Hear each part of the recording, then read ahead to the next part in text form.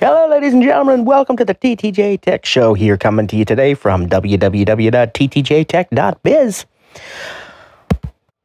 Boy, have we got a great show in store for you today. Trainer Kliph of SturItUp.com.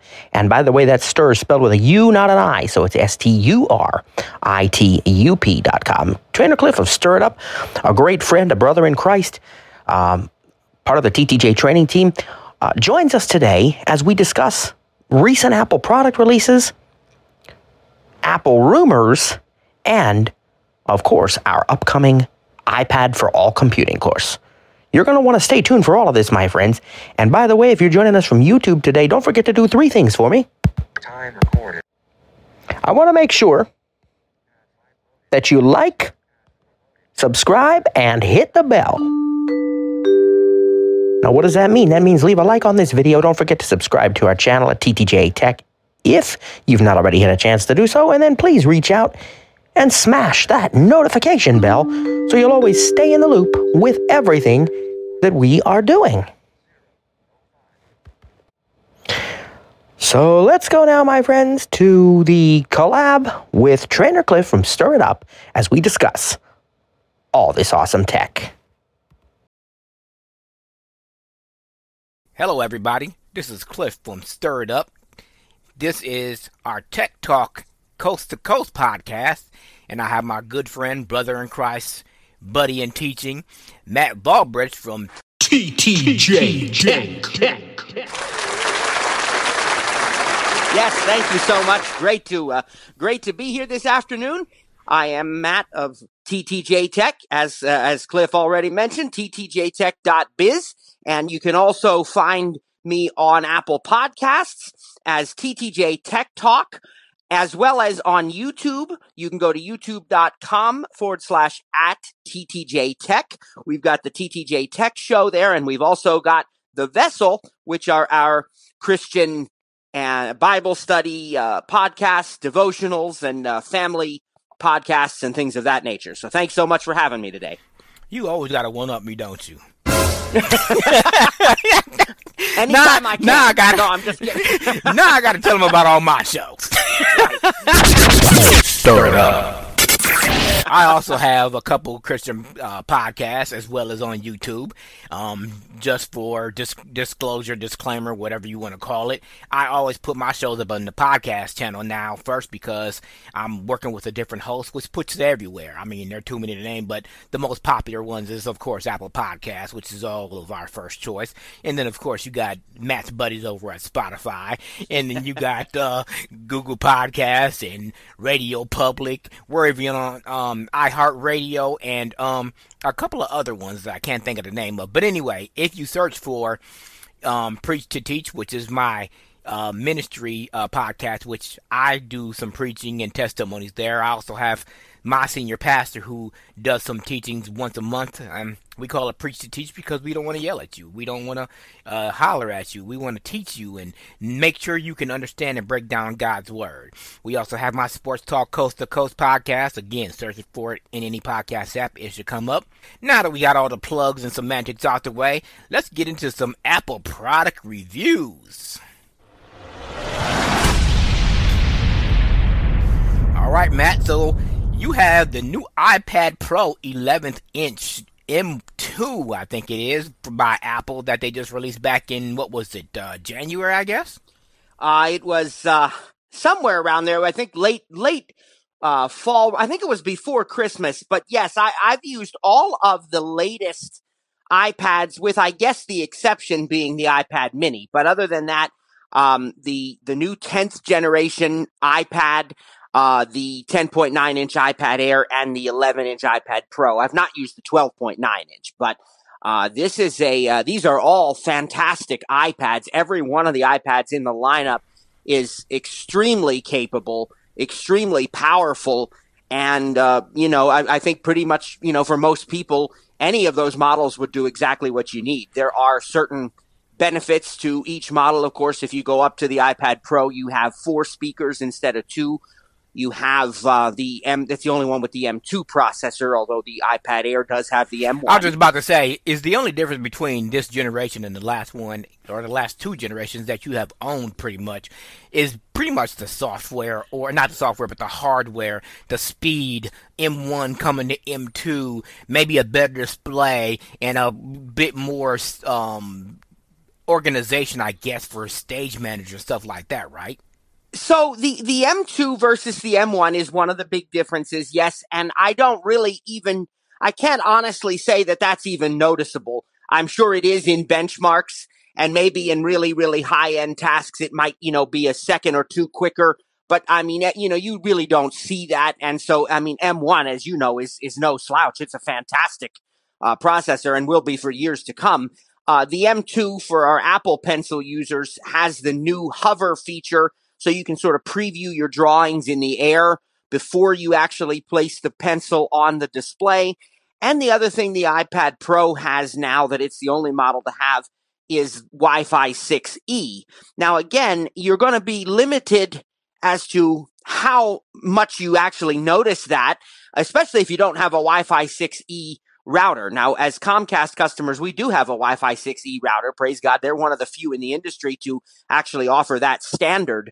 But I mean, you're not going to see that much of a difference in most cases between Wi-Fi 6 and Wi-Fi 6E. Not to downplay it, because it's a great iPad. I was about to say, most providers aren't going to provide 6E right now anyway. Comcast is probably the king of internet providers anyway. But, I mean, I have Spectrum. I don't think they provide it, but as you know, I know yours are probably collecting dust unless you've sold them as of yet. But the Eero, the updated version that I have is 6E, so... Right. All right, let's talk about the Apple TV. Now, not much has changed about this except the fact that it's double the storage and less the cost, and it's a little smaller footprint, right? Right. Smaller footprint, double the storage, which was definitely a beautiful thing. A big processor bump.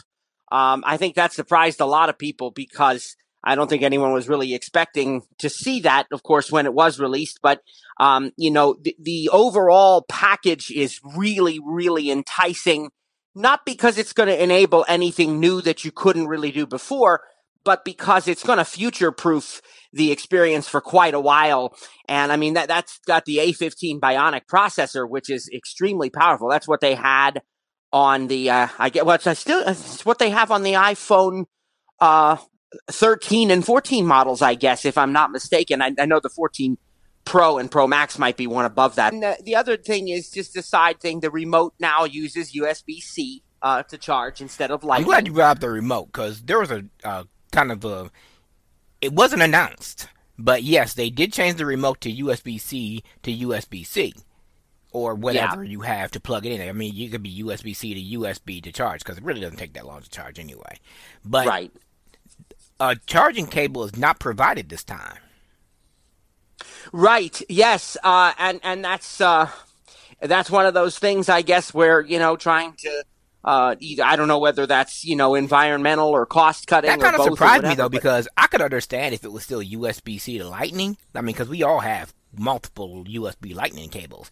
But based on the fact that the bottom part that you plug into the remote is USB-C, it kind of surprised me that they didn't provide that one, based on the fact that, maybe because we all have iPhones and iPads, and I guess if you have an iPad Pro, which everybody doesn't, then you already have a USB-C to USB-C charging cable. But that one kind of surprised me that they didn't provide that. all of the latest iPads in the lineup, Air, the standard iPad, all the way across the board now are USB-C, but this is the first year that that's the case. So if you have an older iPad or just an iPhone or something, you have to pick up a USB-C to USB-C cable, either from Apple or, your favorite third-party website. But it is, that's one of the other features. I think the big thing about this, and there's some Wi-Fi upgrades and HDR, for more video formats supported and audio formats. So it's all around a solid offering. But I do think my favorite thing about the new Apple TV is the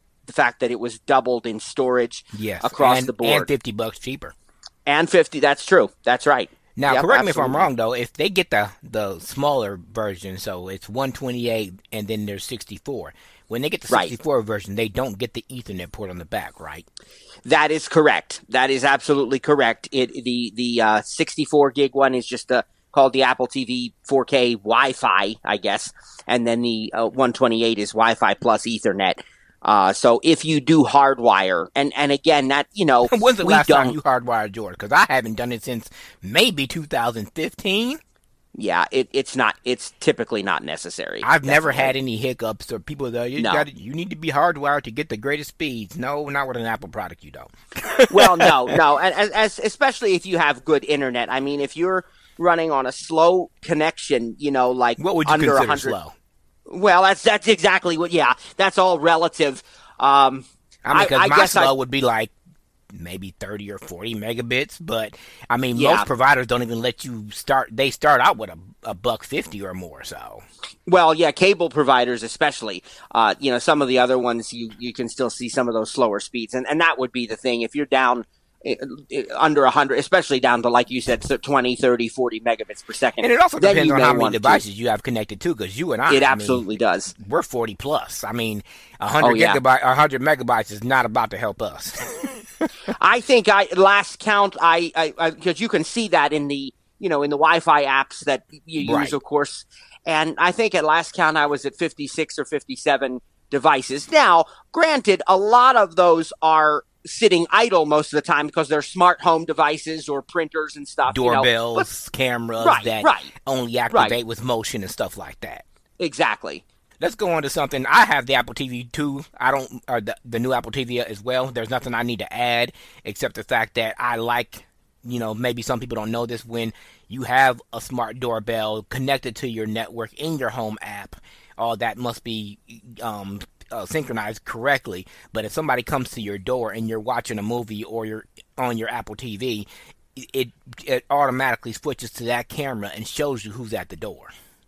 That's exactly right. I love that feature. I can't see, but it just, for security reasons, it's just, the world today is not safe in certain areas and certain things. And I mean, I'm not even going to say certain areas. It could be all areas, just depending on the person and what they have up their sleeve. But that's another topic for another day. Let's move on to one of our favorite devices, and that's the HomePod, the updated 2023 HomePod. We used to call it the big brother. Now I guess we can call it the new brother or the updated brother or whatever.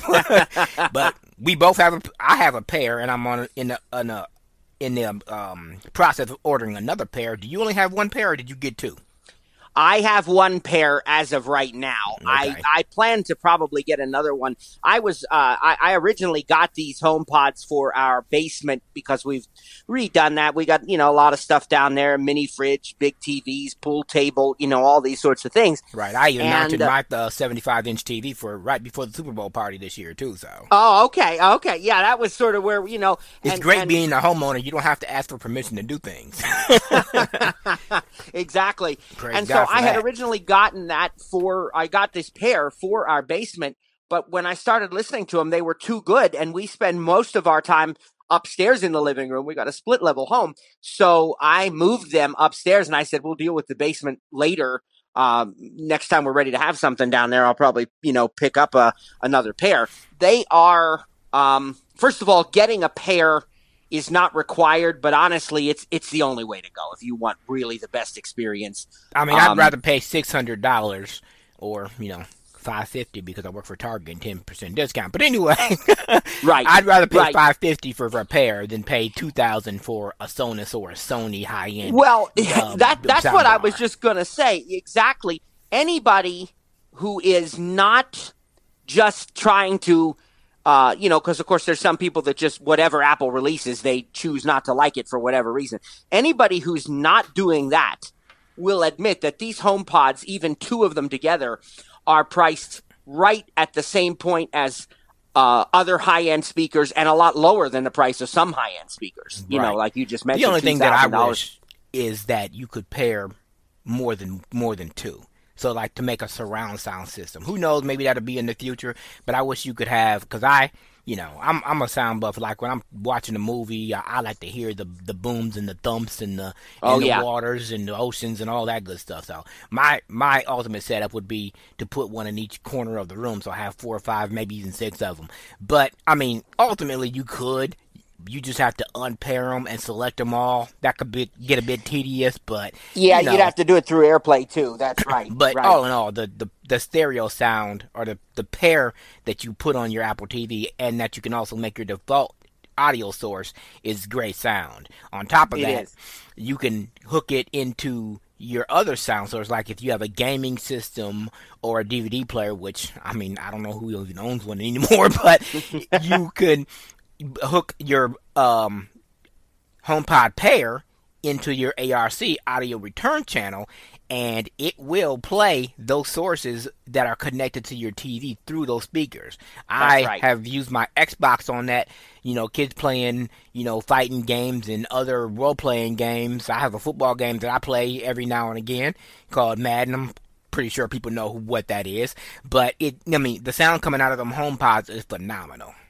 It is. And it truly is the best speaker in the house, both for music and for, the TV. And as Kliph said, you can make it the standard default audio source for your Apple TV. It has the spatial audio, as well as the, I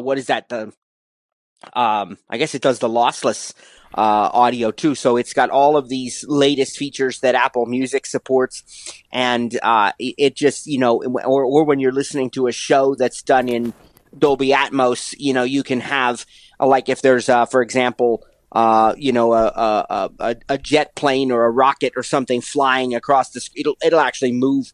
The sound will move from one side of the room to the other too. I know maybe it did it when I actually did have a 5.1 rear speaker subwoofer surround sound hooked up, but Apple amplifies that so much. Like I was listening to a movie where there was a car driving and it literally zoomed from one speaker to the other. So, I mean, right. And it's more distinct. So, I mean, don't think that this is just a HomePod that they took off the shelf, smacked the label 2023 on it, and it's working. There's more updated stuff. Like I read the description, you're getting less tweeters, but less microphones, I guess, and more tweeters or something like that. And it can detect whether it's by a wall or on a shelf or in the middle of the room, so it knows how to distribute the audio a little bit better. So don't think you're just getting a 2017 HomePod with the 2023 name on it. No, this is updated software and hardware. It's faster process. And the other thing that it has, which is really interesting, and I'm not 100% sure which other smart speakers do this. Maybe some of the higher end Echoes, or maybe even now the Echo Dot. I don't know. But there is a temperature and humidity sensor built into the HomePods. Yes, it is. So because when I ask Siri what the temperature is in my home, I have the UK voice. He'll say from 68 degrees to 75 average. Right. Because they'll tell you all those rooms combined. That every room that has a HomePod now has a temperature and humidity sensor, so it not only reports the temperature, but it can be used in scenes and automations and stuff too. Yes. I mean the HomePod, whether you have the Big Brother, the updated version, or the minis that released a year and a half or so ago, you're going to get the best audio experience. Now the minis, I think they're designed for bedrooms, personally. Or maybe even a kitchen area. Yeah, exactly. A kitchen, a bedroom, that's right. But they're not going to give you this. You could put 4 HomePod minis together, and it's not even going to come close to the sound of one Big Brother, for lack of a better term. And I love Apple. I love the fact that they tried to get into the affordable market, but I know for a fact that a reason that they brought back the Big Brother is because so many people missed it and wanted it in high demand. So they put some updates in it, released it again, and now everybody goes home happy. Well, sometimes what happens is, and again, you go back to Apple releases something and some people criticize it. Look, I'm not trying to be, whatever. Okay, I get it. But, it does happen. And that's exactly what happened with the first generation HomePod, because people didn't understand that it was designed first and foremost to be a speaker. I was about to say, remember, I got rid of my first one because I sold it to you because I didn't have Apple Music at the time. Right. I just felt it wasn't, I was paying too much for not enough. I wasn't using it enough. So I didn't want it to collect dust and stuff like that. But, when I signed up for Apple One and, it's all history now. Now I have HomePods in pretty much every room in my house. So, exactly.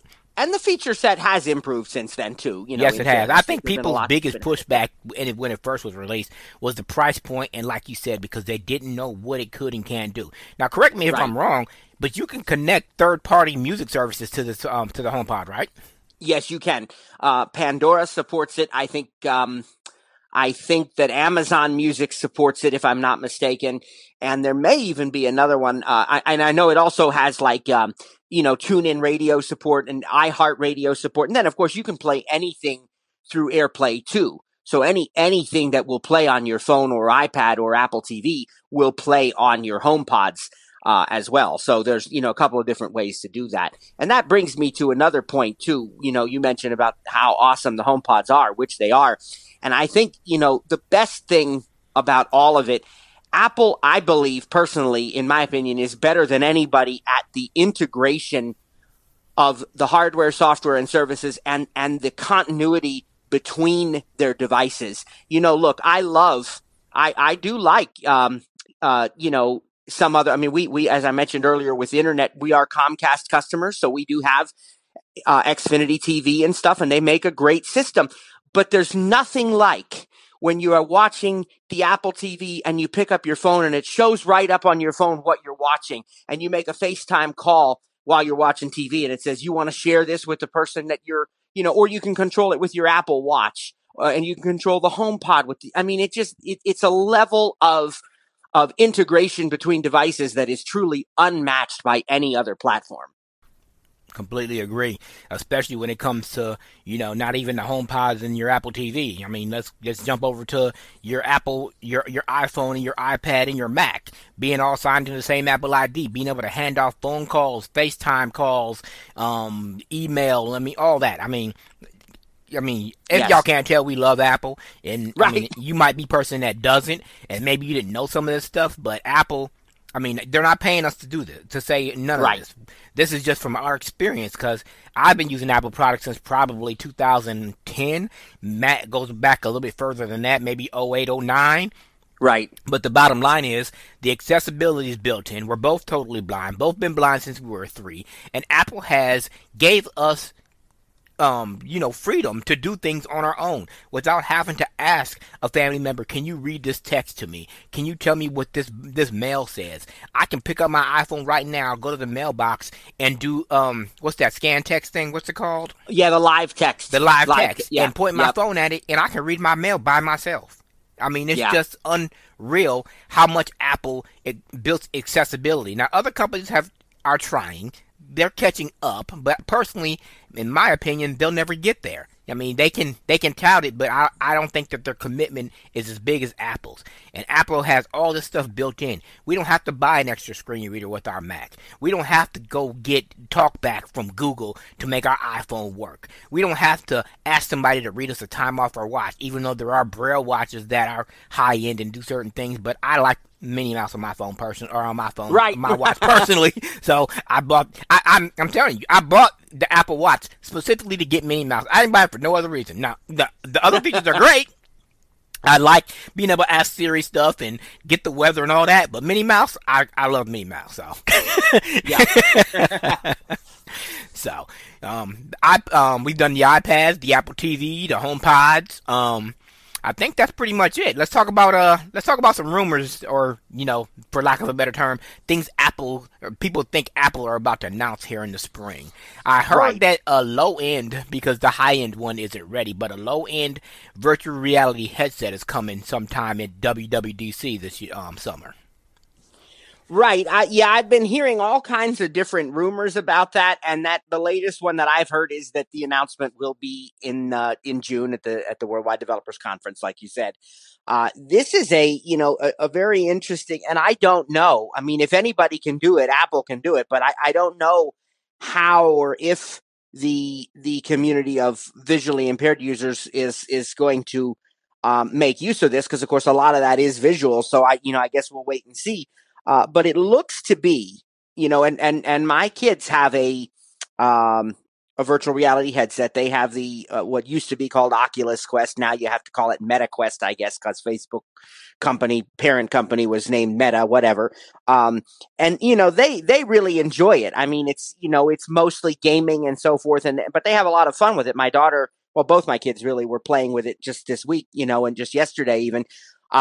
Whereas the Apple one, I think what according to the rumors, now again, none of this has been confirmed by Apple at this point, but according to the rumors, it will be heavy on gaming, but it will also be like you'll be able to type in the air to send messages. You'll be able to use it for FaceTime calls. You'll be able to watch movies and shows. Again, these are all rumors, and the other difference too between this is supposedly one of the like mixed reality headsets. Like you'll be able to go back and forth between I guess VR and AR, and I don't know what exactly. So a lot of this is up in the air. Price point is up in the air because initially it was being stated by the pundits that the Apple headset was going to be akin to some of the other really high-end pro VR headsets, which, can range from $2,000 to $3,000 or more. Now that they're talking about a low-end one, I don't know where that fits into things. So I guess we'll just have to wait and see. Yeah. I was hearing somewhere in the neighborhood of $3,000. It's something that doesn't interest me very much personally, but I mean, who am I? This might be something that jumps off with the other community that likes to spend, some people just like to spend money, period, because they have nothing else better to do. But, we'll see. I forgot to mention, too, about the Apple TV, too. The one thing I do like, and I never used it up until about 3 or 4 months ago, where, the headache that some of these apps make you jump through to turn on audio description. But if you go into your settings and have audio description come on automatically, it doesn't matter what app it is. Apple TV Plus, HBO Max, Showtime, Paramount, anywhere. If the show has audio description, it's automatically going to start when you start listening or playing that or watching that show. So that's a great feature.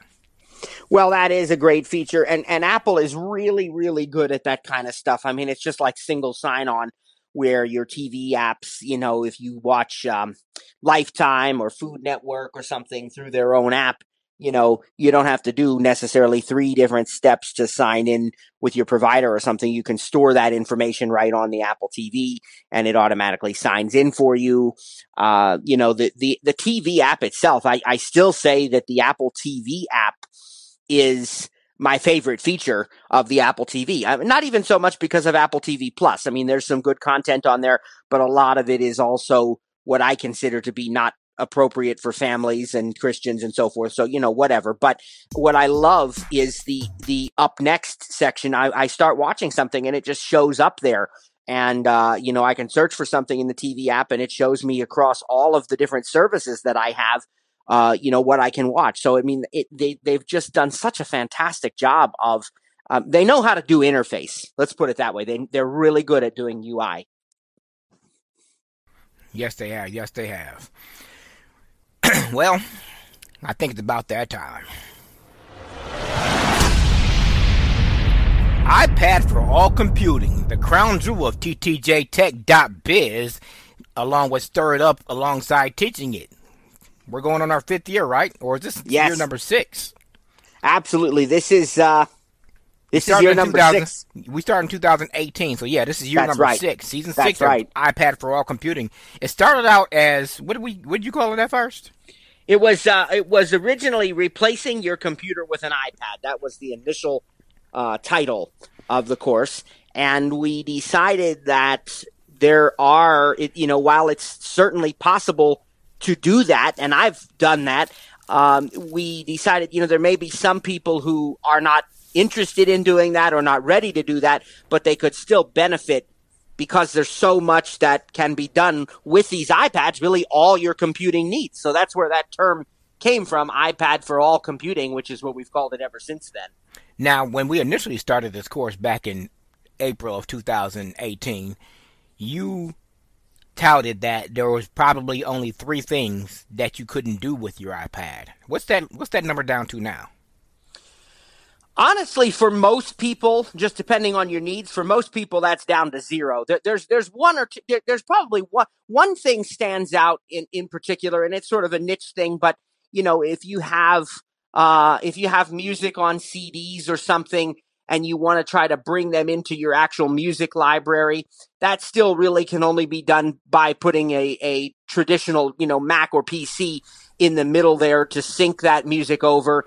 But with people having Apple Music and so forth, that has become less and less an issue anyway.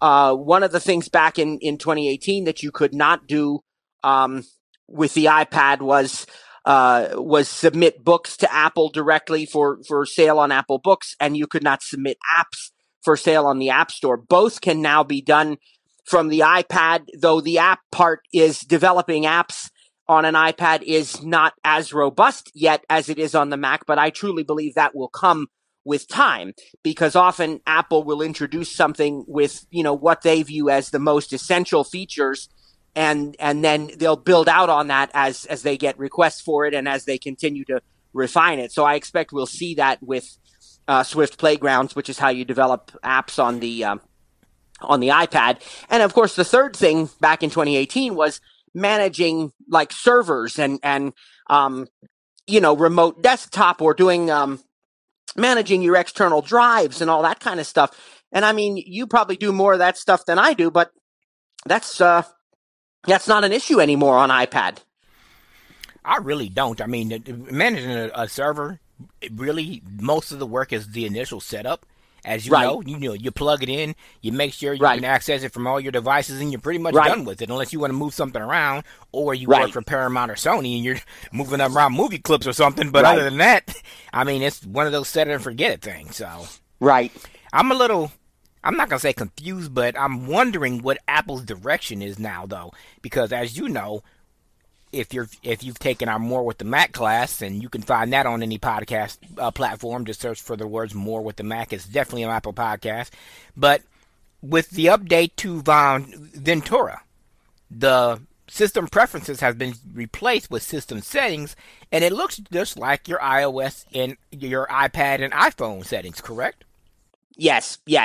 Well, it's funny that you would bring that up, because if you read the articles and the stories of the history of this and so forth, when Steve Jobs conceived the iPad in his mind and decided that Apple was going to, create that device, he envisioned it being something extremely simple and yet very powerful. But he deliberately did not want now this is what people say. Obviously, I never talked to the guy, so this could be, things that sort of spin from one thing to another too. But, the accepted wisdom is that he deliberately did not want certain features in the iPad, which includes multitasking, by the way. Like, he wanted multitasking in the sense that, if you were playing music, you could also be in maps or something like that. But this idea of like using multiple apps on the same screen and stuff, he did not want that. So the story goes, he wanted it to be, you open an app, when you're done with the app, you press the home button. He wanted something that you could use whether you were 2 years old or 92. And he wanted all of that other stuff, the file system, all of that stuff to be completely obscured from the user, to keep things very simple. But what's happened since that time is that as people have been wanting to do more and more stuff on their iPad, the public has started demanding some of these things. Like, okay, when I initially got an iPad, you couldn't just save files anywhere you wanted to. You could not unzip or download files from the internet. Well, people do enough of this stuff on their iPad, they're going to want the ability to be able to do that. And then, of course, multitasking, with multiple apps on the same screen and drag and drop, it becomes sort of an obvious thing that if you're really going to use this iPad for full-time computing, you're going to need at least some of that. So Apple has been tasked with something very challenging, I think, which is that they've got to maintain the simplicity and the ease of use of an iPad while adding that power and functionality. Now, in my opinion, so far, they've been able to do it. I still find the iPad just as easy to use as I always have, but they've added so much power and capability and functionality. So, hopefully that's the track that continues. I don't know where the Mac fits into all that, or where the iPad fits into the Mac. But, if you if you listen to some of the interviews with the Apple executives, they make it very clear that, it's never been their intention for a person to have to make a choice between, like the whole premise that we always talk about, that it's possible to replace your traditional computer with an iPad. Apple wants you to be very careful when you say stuff like that, because they don't want their users to feel like they have to make that choice. If you want to have two iPads and a Mac, or two Macs, or whatever, you do that for the purpose that it benefits you. So Apple's been very clear that they've never intended for one to cannibalize or replace the other. They want their users to have the choice and the decision. And the other thing too is, we don't know, for many, many years, every time Apple would be asked if there would ever be a touchscreen Mac, they outright said no. That there's no chance there's going to be a touchscreen Mac. It's not in the But plan. I've seen a rumor that somebody was looking at it. Exactly. That they're thinking about it. They've become closer to the vest on that answer, and their more recent answers have been playing it coy. They're not being quite as definitively against it. So you never know what we might see in the next few years. Right. Well, I love both. I love all Apple products. I mean, right. There's probably not one that I haven't touched or owned, except for the Mac Pro, which I will never have a use for that. I mean, yeah. I'd never say never, but hey, maybe Stur Up Studio will become a video production company. I don't know. Right, who knows? Right. But, if I'm in my office, my Mac is my choice. But if I'm on the move, in the car, at the kitchen table, the iPad is where it's at. I mean, it's my mobile computing solution. Right.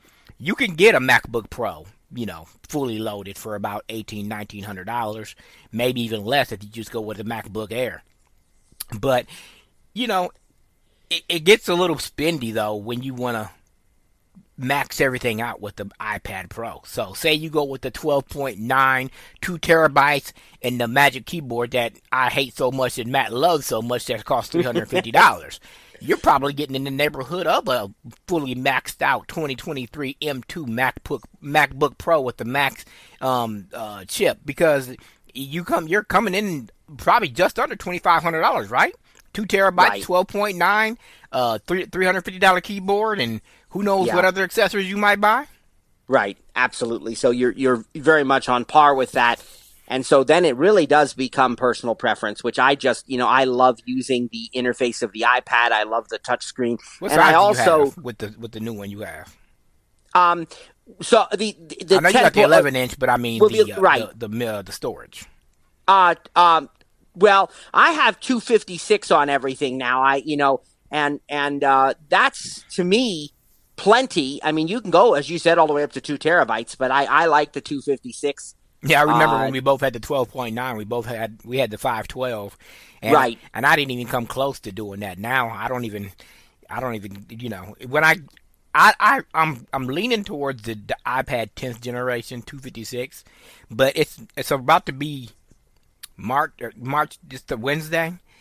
And yes, usually the iPad Air refreshes in November, so I'm probably just going to wait it out and get that with the M2 and roll with that for a couple of years. So right, absolutely. I think that's a wise thing. The iPad Air is a fantastic device, and the other thing you're getting with an iPad that has not been put into the MacBooks is well, if you choose to get it, is cellular capability, right? Which I do love having in the iPad, and 9 times out of 10, if you are with one of the bigger companies like Spectrum or Comcast, sometimes you don't even need cellular data because you can just connect to their mobile hotspot.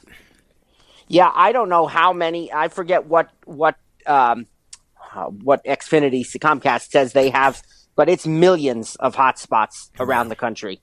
Yep. So let's go a little bit more into more detail. We've told people about what the course entails, or actually we haven't got into that part, but how it was born. But what do we do in this iPad for all computing? I mean, do we teach voiceover to blind users? Do we teach sighted people how to use Stage Manager? Do we teach everybody how to multitask? What do we do in this course? So, this course is designed to really teach you iPad from the ground up, whether that's productivity. Productivity is a big part of it, but also, the fun and entertaining stuff too. So we will teach multitasking. I've not yet made a definitive decision on how involved we will get with Stage Manager, since the vast majority of our users do tend to be voiceover users. Now, having said that, I want to make it very clear that the course is for everybody. And we often do have sighted users, and they benefit from it, and it's a blessing to them. So we're not saying you can't take it if you're sighted, but I don't know how involved we'll get with Stage Manager, because the last time I tested Stage Manager, I felt like it was more visual than, a benefit to a voiceover user. Having said that, though, I have not tested Stage Manager since probably version 16.1. So I will do that again before the start of the course. But other than that, we do teach multitasking. We do teach all of those features, the drag and drop, the split screen, and we try to teach a variety of apps. Not in, we're not going to teach you every detail, because we have paid training if you need to go further, but we do introduce you to creating a document in Pages, and creating a slideshow in Keynote, and creating a spreadsheet in Numbers. And we teach you how to make a simple movie in Clips. And, we do all of these things and more. As far as voiceover goes, and of course, Kliph brought that up, because we have learned a lot in these past 5 years. Of course, we're always works in progress, and, praise God, he's growing us. We always have more, further to go, but how far he's brought us already, praise God. And we have learned so much in the past 5 years. And one of the first things we learned was that it is not possible to teach voiceover and teach the iPad at the level we want to teach it, because you're always going to end up spending more time on one and then sacrificing the other. And so it's for that reason that we created our voiceover in and out course, which we've completed for this year. We'll have another one in the fall, but we do that typically every October through almost Christmas time. And that course is designed to teach people how to use voiceover from the ground up if they don't know how to do voiceover gestures, or don't know what the rotor is, or, want to go further on voiceover and activities and all these things. We teach that in a separate course, so that the expectation is, if you do need voiceover, that you will have at least a basic working knowledge of a reasonable working knowledge of how to use voiceover before you come into this iPad class. Yes, we have learned a lot, in this class over the last 6 years, and we've tried, teaching it live. We've tried recordings, and personally, I think they both work better. They both have their benefits. When you play a recording, you're able to get more done without a lot of repetitiveness. But when you do teach live, you're able to give people, quick things to do if they have their iPad there, so they can ask questions in case they, not catching on. So there's benefits in both ways, and we both do it. I did it in the more with the Mac class, some live recordings, or some live sessions and some recordings, and we did it in the past, this last voiceover in and out course also. Right. So how do we sign up for this class? So there will be an announcement about that, probably released right in conjunction with this episode, and you will be able to sign up.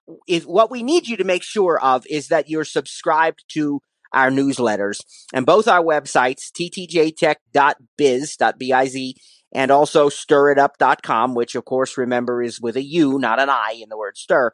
Both of those websites have a subscribe button, and you just simply click that button.